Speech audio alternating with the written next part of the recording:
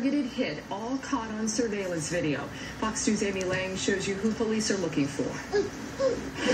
Sunday night, Detroit police swarmed this Citgo gas station on Grand River near Southfield on Detroit's west side.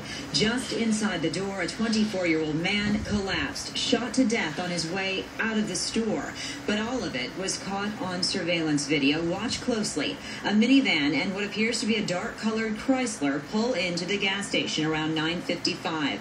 A man from the minivan enters the store, looks around, and leaves. A man from the Chrysler then walks in, turns around, and leaves.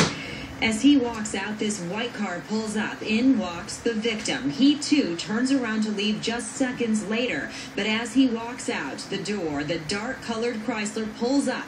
The passenger side door opens, and someone inside opens fire. The victim collapses just inside the door.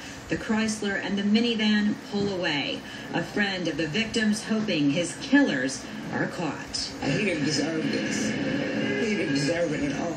You know, just something stupid. It makes no sense. When you kill somebody, it really makes no sense. Each man was only in the store for a matter of seconds, but long enough to be caught on camera. Take a look again at the man from the minivan and the man from the Chrysler. Anyone with any information on them or this shooting is asked to